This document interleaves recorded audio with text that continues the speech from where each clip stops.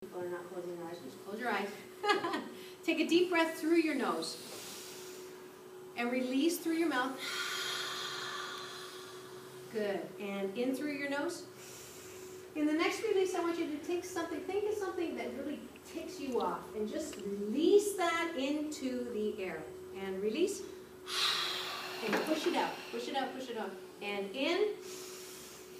And push it out. Okay, that's the simplest way. Some of you are still holding your breath.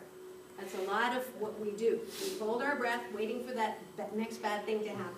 So I want you to fully release. So think of something that really ticked you off today, whether it was a driver or your insignificant other, your significant other, your boss, your coworker, okay? And just get into that feeling, okay? Can you feel it? Your shoulders are getting, it's not a comfortable feeling, you don't like it, okay? You're going to get to release it. Breathe in through your nose, and now just out of your mouth. Good, good, good. Now, you do that like 4 or 5 times, you will feel the release.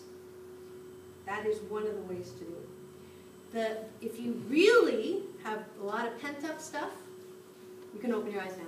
If you really have a lot of pent-up stuff, I have all my clients, if you open the stairwell, you'll hear them. Because going and up and down the stairs, okay, and releasing, pretend the person who you're ticked off at space is on the ground, okay, and you just stop. And that's another very easy, do 1 flight of stairs and it's all done. Because once you release it, it's done. And then you're there, you're free to be creative.